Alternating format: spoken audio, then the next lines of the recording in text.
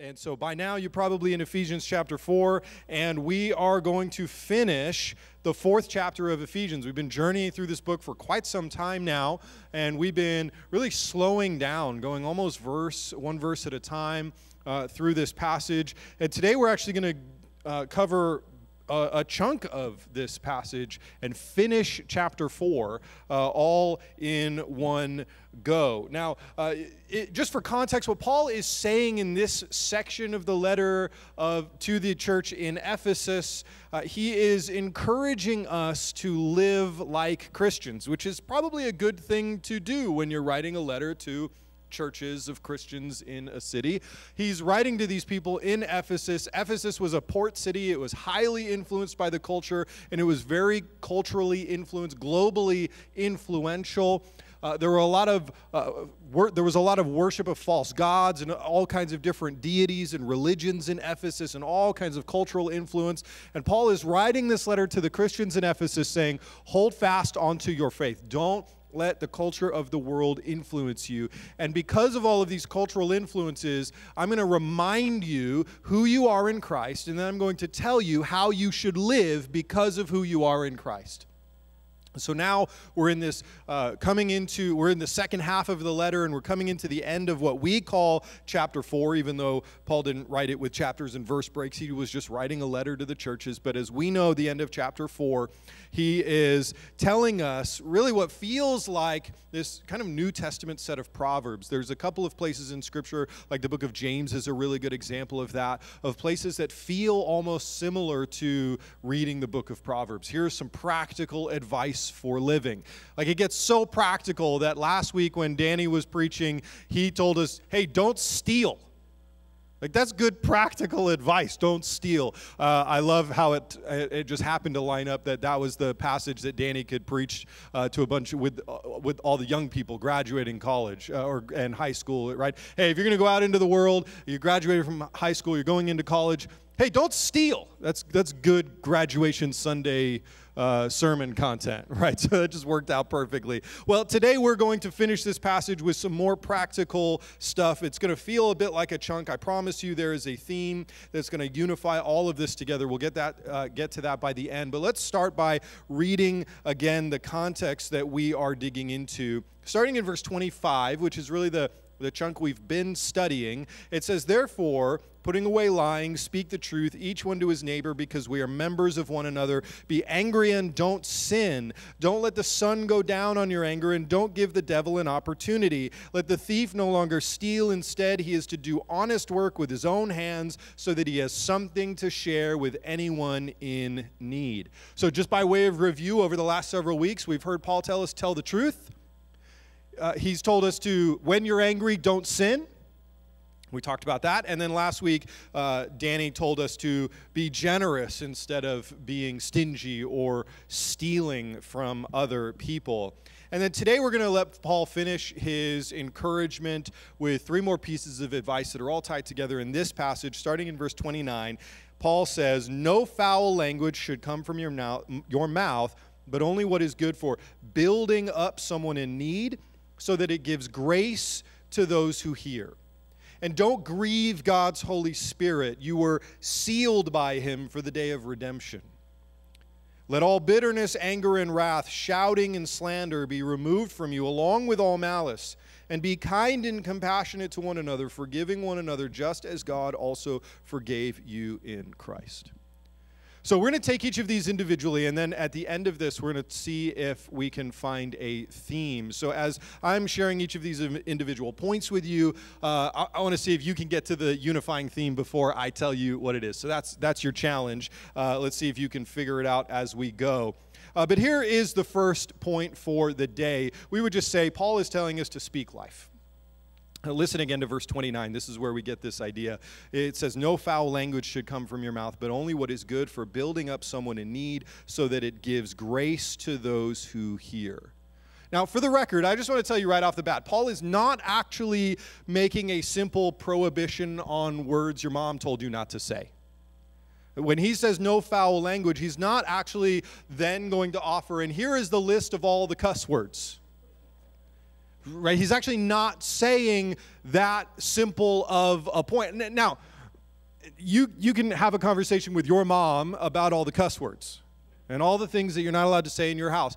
Paul's actually not just making that simple of a point. Now, I have reason to believe that part of this is probably inspired by the Holy Spirit, even if Paul wasn't aware of it at the time, that we would understand from our perspective that language is cultural and universal, right? That there's language around the world and there's shared ideas around the world. Like every language has a word and a concept for expressions of love and things that are positive and good and life-giving, just like every language and culture has expressions for things that are taboo and should not be said in mixed company, or if you want to have a good reputation in society, it'd be good if you don't say these words. And what's interesting is if you travel around the world, even in one generation, if you go into, like, say, the South in America, the things that are acceptable to be said might be different than in the South in California. You understand what I'm saying?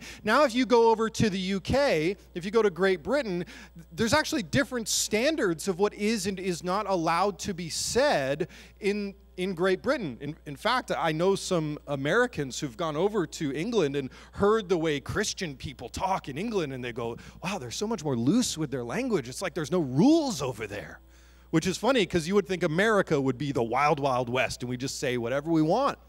But the point that I'm trying to make for you is that language is culturally specific. And so what's not appropriate to say here isn't necessarily inappropriate to say somewhere else, and vice versa. And so it's actually to our benefit that Paul doesn't waste his time giving us a list of the things good New Testament early church Christians cannot say. Because by the time we get to America in 2023, the list has changed. In fact, the things that I was never allowed to say when I was 10 are way different now that I'm 38.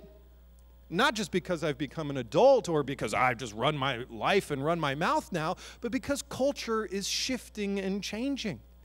Like there was a day that I would get fired from being a pastor if I said the word shoot in a sermon. And I'm standing here in Converse and jeans telling you that. Like, so culture changes. You understand that, right? So it's good that Paul didn't get bogged down into a cultural moment, which also tells us that he's telling us something deeper than just here's a list of bad potty words that you should never say. See, Paul's actually addressing not just the specific words that we say, but the purpose of our words. Right? This sounds more like Paul now. He's not just going to give us a list of words that 10 years later are going to be different words. We've got to constantly update the list of bad words that Christians can't say. What Paul's interested in is the state of our heart, right? He's interested in the condition of our heart. He wants to know, are you going to say something worthwhile? So it turns out that Paul's advice to us is more along the lines of the advice that you all heard the first time you watched Bambi. Right? The great theologian Mrs. Rabbit told her son, if you can't say something nice, don't say nothing at all.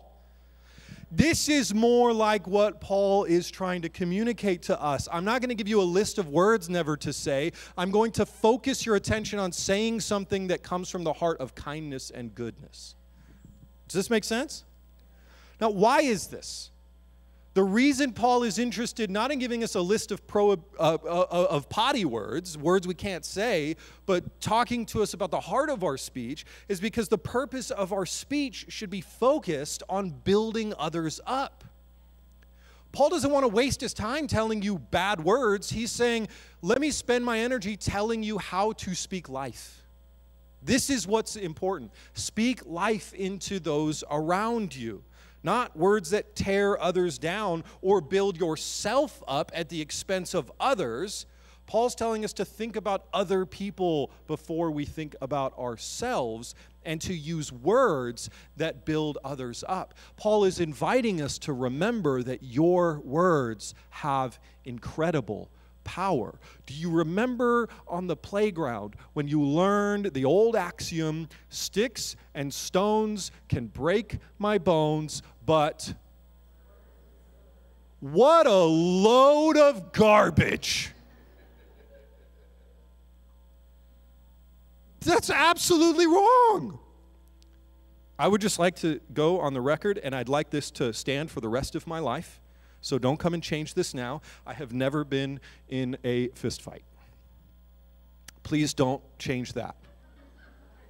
I'd like that to be the case for the rest of my life. So I've actually never had someone throw rocks at me for the purpose of trying to physically harm me. I did when I was a kid one time. I was taking, those white rocks that you have for like landscaping. I was using it as chalk on the driveway at my mom's house when I was a kid, and my brother was standing further up the driveway, and he was bouncing the rocks, because this is the things that older brothers do. He was bouncing the rocks to see if he could get it to bounce over me while I was down and I just want you to know that he failed miserably. He did not get the rock to bounce over me. He David and Goliathed me. While I was down on my knees, I just see this white missile of death bouncing off of the driveway and flying right up and hitting me in the forehead. And I had blood running all down my face, and my brother was trying to figure out whether or not he felt bad or he was supposed to laugh. And so I know that rocks can hurt. But I'll tell you, even though I've never been in a real fist fight, I've wrestled an older brother. I've never had anybody hit me with a stick that I can remember. I've been hit with a rock on the forehead, and I survived. I lived to tell the tale. But I have never been more wounded than by somebody's words. And I don't think you have either. I have never been more torn down by words. Words that were designed to hurt, or words that were withheld that would have built me up. I have never been more wounded by somebody's words, or by anything other than somebody's words. See, your words have power. Danny referenced this verse for us last week, and it's a verse that is really core to our culture here at Life Church, that we remember that Proverbs 18:21 says, "Death and life is in the power of the tongue, and those who love it will eat its fruit." In other words, the words that you say will produce the kinds of things that you see in your life. That doesn't mean that you have magic powers in your mouth. It just means that what you say tends to end up happening. Right? If you say terrible things all the time, you end up having a pretty terrible life. In other words, in short, your words, what you say, has incredible power. And the book of James would agree with this, and he warns of the destructive power of our words. In the 3rd chapter of his letter, he says, "The tongue is a fire. The tongue is a world of unrighteousness. It's placed among our members. It stains the whole body, sets the course of life on fire, and it's set on fire by hell." Wow. Happy Father's Day. Super encouraging. So every kind of animal, bird, reptile, and fish is tamed and has been tamed by humankind, but no one can tame the tongue. It is a restless evil full of deadly poison. With a tongue we bless the Lord and Father, and with it we curse people who are made in God's likeness. Blessing and cursing come out of the same mouth. My brothers and sisters, these things should not be this way. By the way, we reconcile the idea that James tells us that no one can tame the tongue by understanding that the point is not to try to behavior manage our way out of saying bad words, which is, again, why Paul doesn't give us a list. James's response, if we say, well, if no one can tame the tongue, what's the hope? James's response would be, then give your heart fully over to Christ, and he will change what comes out of your mouth by changing what's in your heart. Right? After all, Jesus taught his disciples, out of the heart the mouth speaks. Right? So since our words have so much power, this is why Paul urges us to only use words for, quote, what is good for building someone up in need, so that it gives grace to those who hear. So instead of using foul speech or selfish speech or demeaning speech or speech that's designed to tear someone down in comparison of how much it makes us look good, instead of using that kind of speech, would you take Mike Foster's challenge to speak words that rebuild the torn down places in each other? This should be the goal, the drive of our speech. I recognize that in my mouth I have something incredibly powerful. I could use it to destroy you, or I could use it to build up the places that have been broken in you by the world.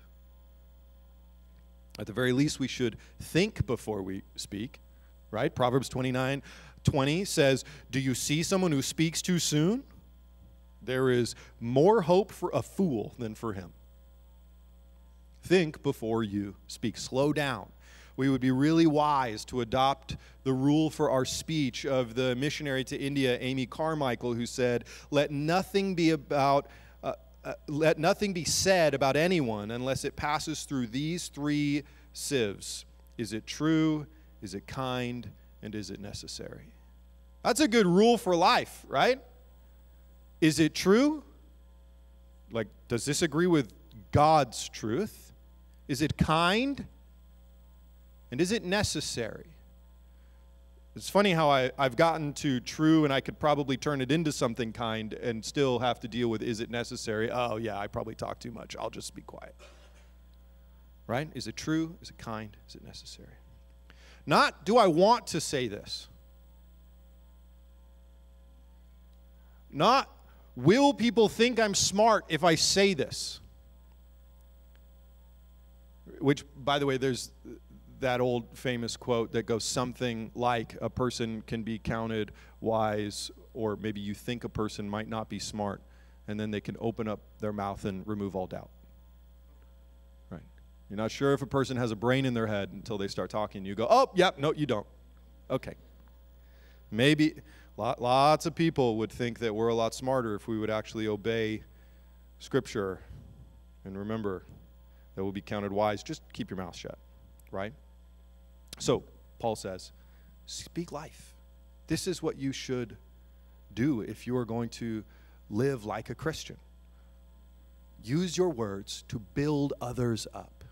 Build the kingdom up inside of them. And then the second point that Paul encourages, and I would even call this maybe a warning he offers to us, is he would say what I'm going to call stay sealed as a challenge and even a warning for us. Paul writes in verse 30, don't grieve God's Holy Spirit. You were sealed by him for the day of redemption. Now, notice that Paul tells us what kind of person is able to grieve the Holy Spirit. The kind of person that can grieve the Holy Spirit is a person who has been sealed by the Holy Spirit. In other words, the person that grieves the Holy Spirit is a Christian doing something very specific. When a Christian person sins, then you are grieving the Holy Spirit. So the reality is that people who are outside of a relationship with God don't have to worry about whether or not they're grieving the Holy Spirit. In fact, I heard one pastor say, you don't grieve the Holy Spirit if you're not in Christ. You're just at odds with him. So Paul's talking to the church when he says, he's talking to you and me. We are the ones who have the ability to grieve the Holy Spirit. And Paul ties grieving the Spirit to being sealed with him for a very important person, an important reason. Because we grieve the Holy Spirit when we who have been sealed live as if we have not been sealed. Scripture calls this deliberate sin. Those who know better, but sin anyway.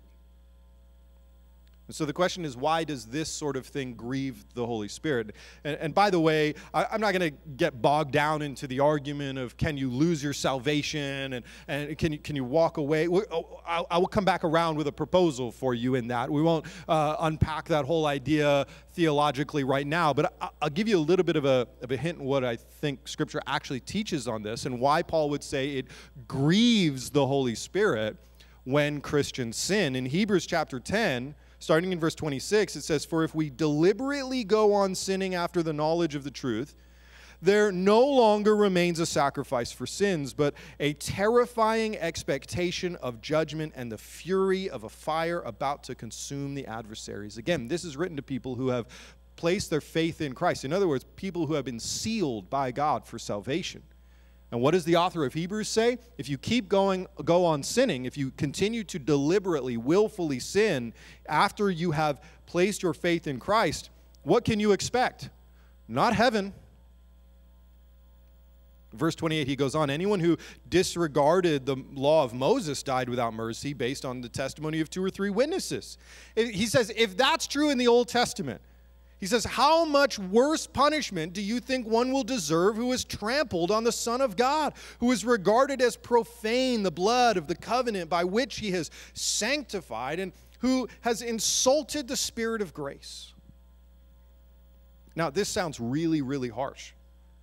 If you've placed your faith in Christ, you are spiritually alive. But every time you, after salvation, choose to sin, you're inviting death back into your life. And the author of Hebrews goes so far as to say, you're not just making a simple choice. It's like you're taking the sacrificial death of Jesus on the cross, all of the punishment and pain, and saying, Jesus, I don't care about any of that. I trample on that so that I can do what I want right now in this moment. And I am driving this point home for us because it would be really, really good if the church would remember that Christians can still sin and that matters. I think so often we think that, look, I gave my life to Jesus, all my problems are solved, now I can do whatever the heck I want. He said heck in church. Remember point 1. Isn't it crazy? Isn't it crazy the things that we think matter, and then so that we can go do whatever we want? Like we'll go, well, you better get your words right. You better say the right thing. You better act the right way. And then over here, well, after Sunday's over, I'm going to do whatever I want. Right? Or temptation comes up in your life and you justify, you go, God will understand. This is the second thing that we do. We either justify our sin or we actually put so much weight on the forgiveness of God in an inappropriate way that we say, well, God has to forgive me. I'll just, repent later. So we actually trick ourselves into thinking we can get away with sin because of God's grace. And friends, I want you to understand, the grace and the love and the forgiveness of God is never ending for the repentant, not for the manipulative. And there's a distinction there. Church, it is really, really important that we take sin seriously. And the author of Hebrews seems to go so far as to say, if you regularly practice sin, you're not in the kingdom of God. Now, I told you that we'll wrestle very briefly with the question of can you lose your salvation? So there's 2 schools of thought. One school of thought says you came into the kingdom of heaven by your free will, and God did not take your free will away from you when you came into the kingdom. And so if you have free will, you chose to get into the kingdom by your choice, and you can choose to walk out of the kingdom. That's one school of thinking. The other school of thinking says things like God will never lose one of his children out of his grip. And once you're saved, you're always saved no matter what. And then we would go, well, what do you do with people who fall away from their faith? Well, the answer on the other extreme would say, well, that person was never actually saved in the first place.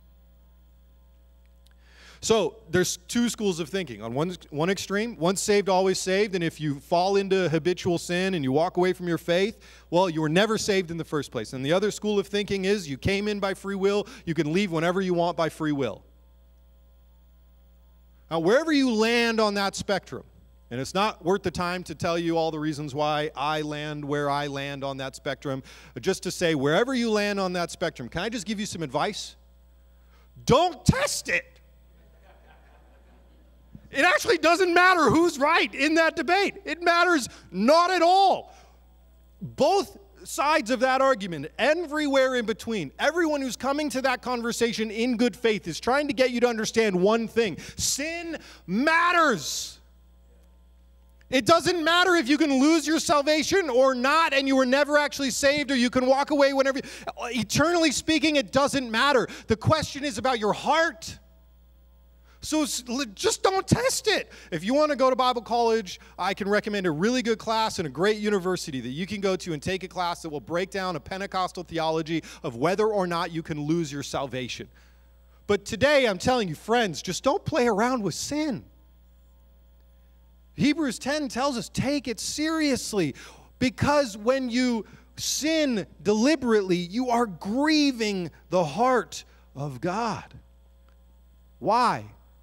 You are grieving the heart of God because you're either a person who has said, I've accepted Jesus, but you've deceived yourself and you never actually did because you're just doing whatever you want. Or on the other side, you're a person who has come into the kingdom and you are at risk of losing what you gained.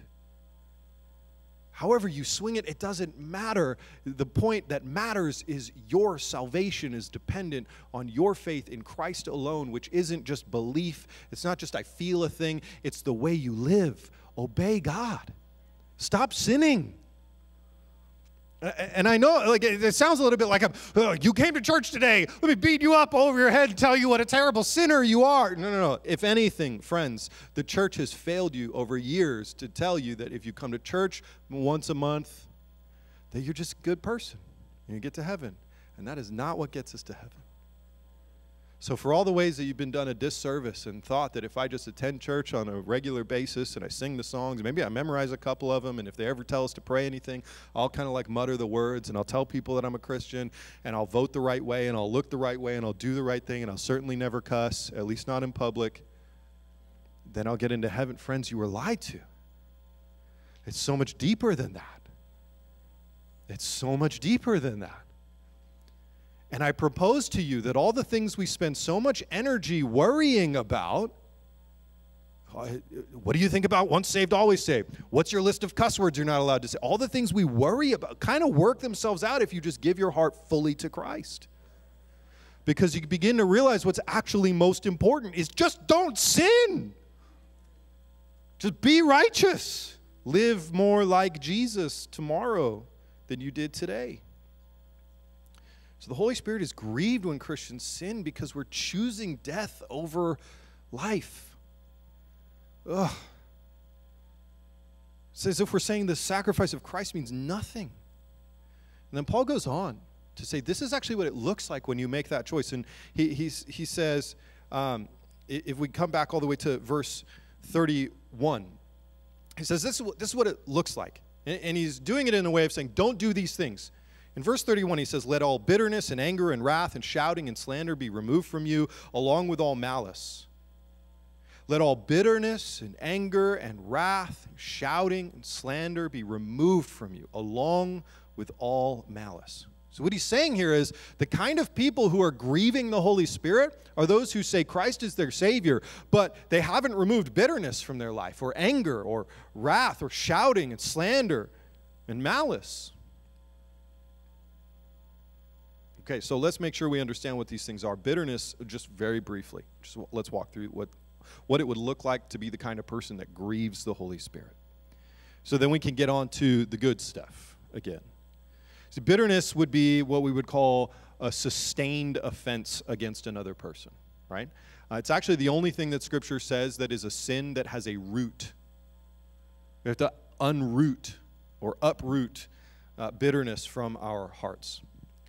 Anger, we talked about that a couple of weeks ago. We know anger is an emotion. The issue isn't with the emotion. It's what do you do with the emotion? Do you hang on to it or do you release it to God? And then we seem to actually have Paul tying anger and wrath together. Wrath seems to be not only just an extreme version of anger, but wrath is I'm pouring my anger out on you. And for the record, there's only one being in all of existence who has the right to be able to do anything with wrath other than surrender it, and that is God himself. Because he is perfect and holy in his anger, not against you, but against sin. Right? Okay, so get rid of that. Don't be bitter. If there's somebody who's offended you, get rid of it. Well, how do I do that? You need to learn to forgive them. We'll talk about forgiveness in a minute, but just so you know that you have released bitterness when you can pray a blessing for somebody, like you can ask God to bless a person and you actually mean it. And you know that you mean it if when God answers your prayer and that person is blessed, your first reaction is praise the Lord, not ah. Right? So get bitterness out of your life. If you have anger, don't move on to wrath. Release that to God. Don't shout.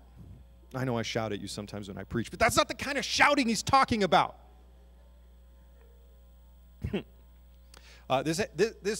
Shouting is anger verbalized. That's what we're talking about. When you take what is the anger that is in you and you verbalize it. Now, what's interesting about shouting is that sometimes you're shouting at the person you're not even angry at. Right? We call that projection, when I'm projecting what's going on with me and somebody else onto you. That's unhealthy. A lot of us do this to our children when we are unhealthy, or our coworkers, or essentially shouting is the version of sin and anger that we tend to do with the people we think we can get away with it with. Right? And so let's get rid of that. No shouting. What do you do when you feel like you want to shout?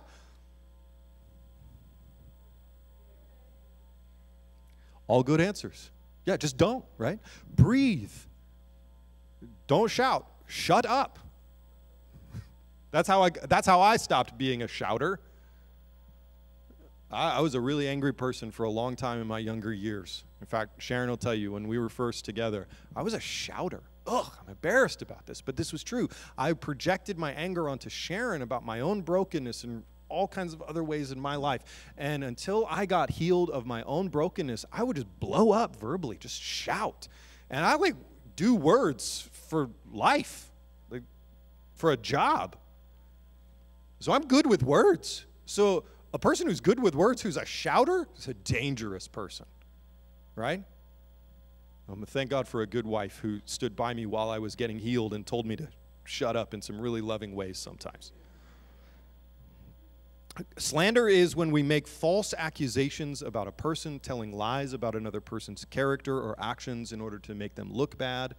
Slander is least verbalized now. It's mostly typed with your thumbs. Slander is the domain of social media. Slander is the thing that's going to happen a ton over the next year as we move towards a presidential election. Slander is the thing that you're tempted to do about the person who hurt you when it comes up in conversation, right? So it's not just something they do, it's something we do every time we don't honor a person with our words. And then malice is the intention or desire to do evil, right? Like if you're a sports fan, you remember Malice at the Palace. There was an intention for basketball players to do evil to the guy that threw a beer anyway, okay, watch ESPN.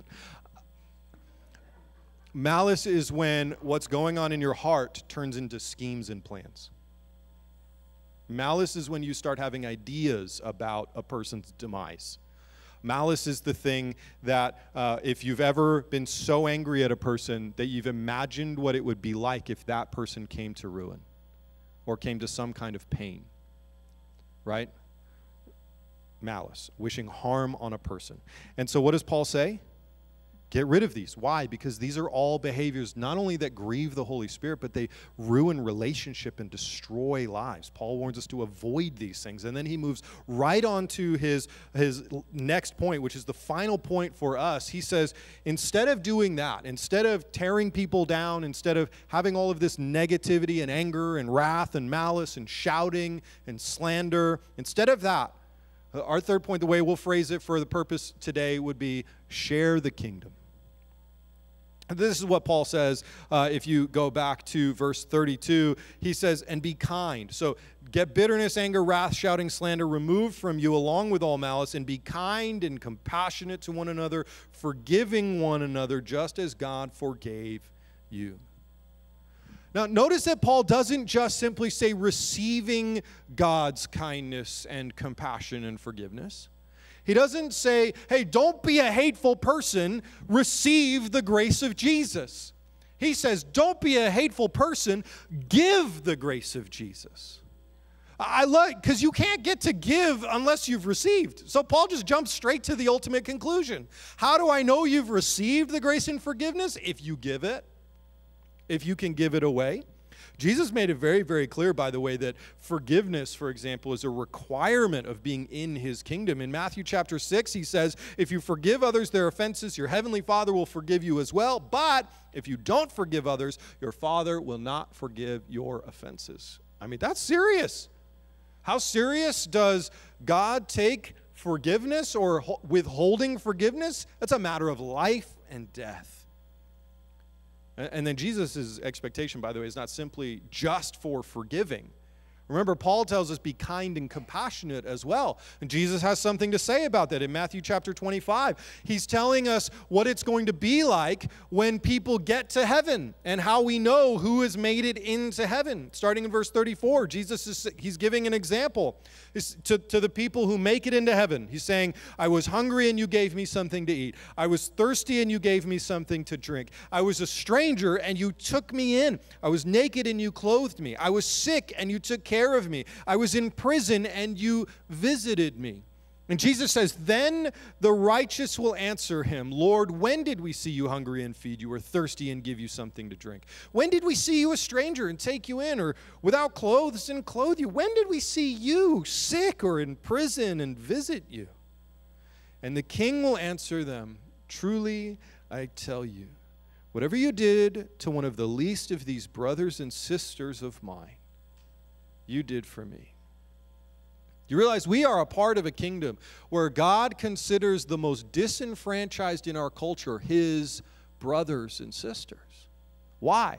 Because the Savior of the world came to be disenfranchised so that he could offer us life. And then he's saying, now walk in my footsteps. So if you can't see and serve the disenfranchised, then you are not seeing and serving Jesus or a part of his kingdom.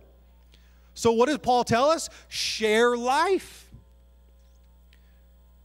Maybe another way to say this is when you extend kindness, compassion, and forgiveness, Jesus takes it personally.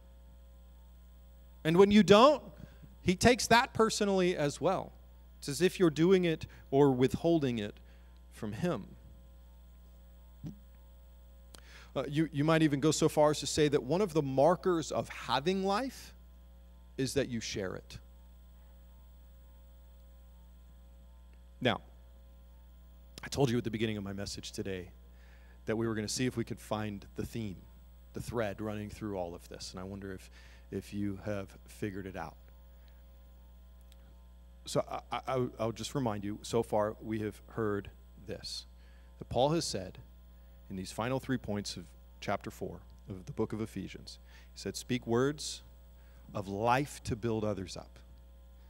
Live in such a way that honors the Holy Spirit and the sacrifice of Jesus, and extend the grace and compassion God gave you to other people around you.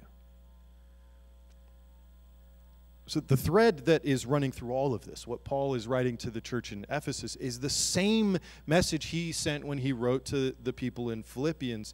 In fact, in chapter 2 of the letter to the Philippians, he says, do nothing out of selfish ambition or conceit, but in humility, consider others as more important than yourselves.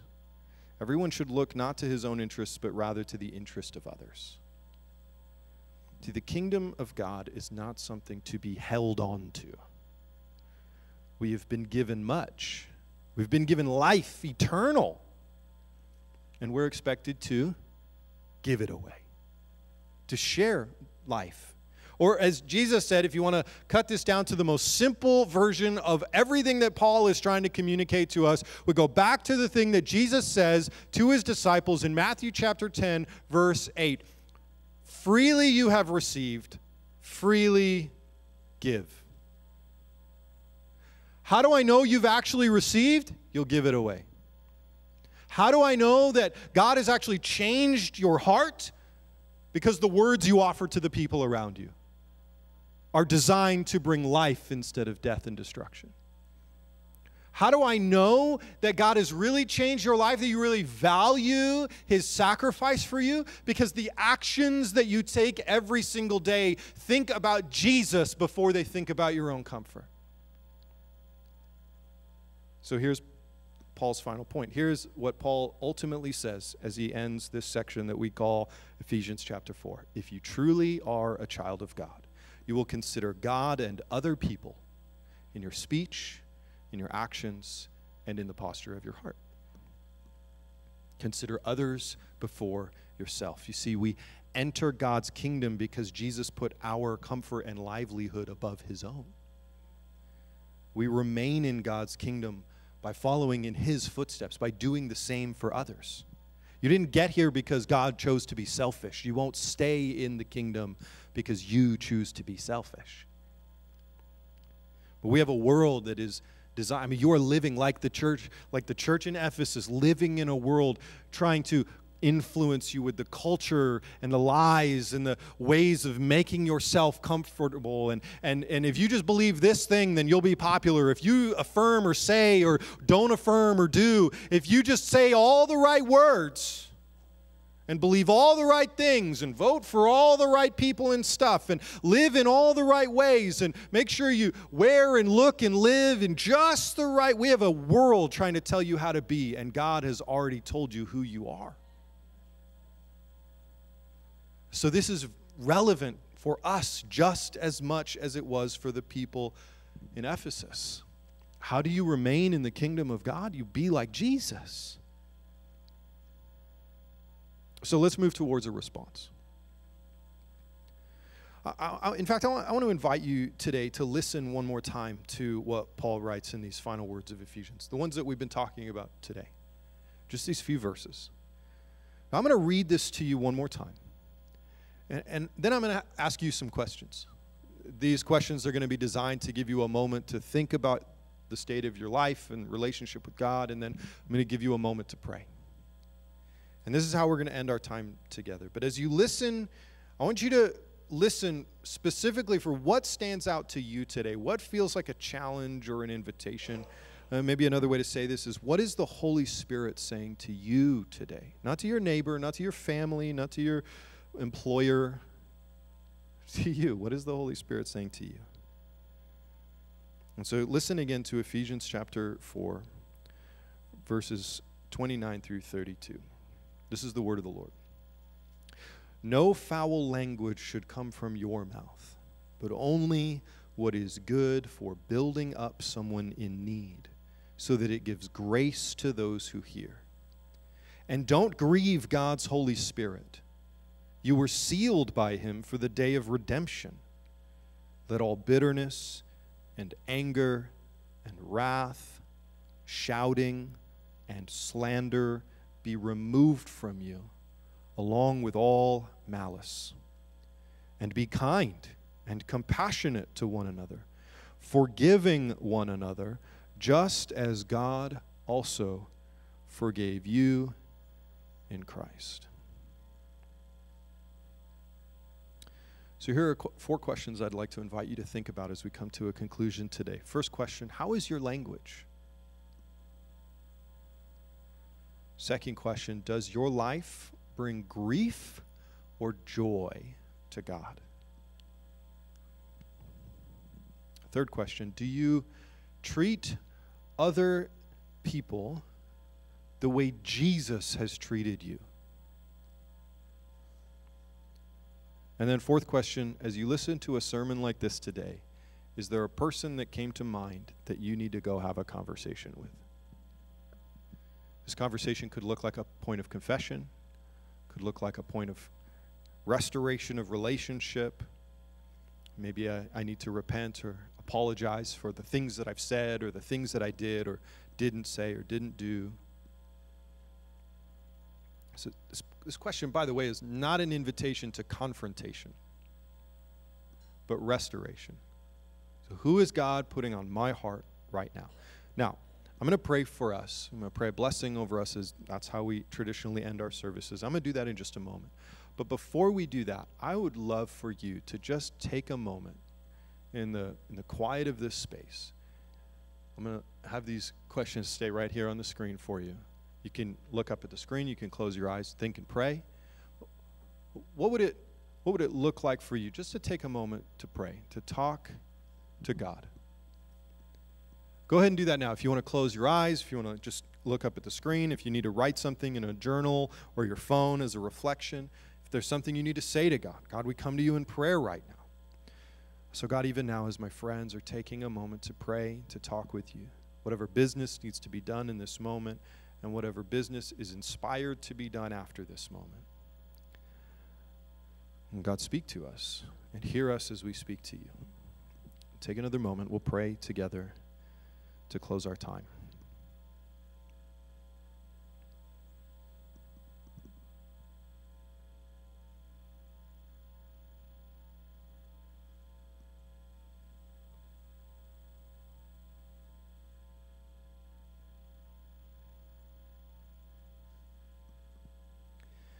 God, we are grateful that your word is both encouraging and challenging. For the places today where we have felt convicted, we are thankful for that because we're reminded that you are a good Father who corrects out of love when we are living outside of your love.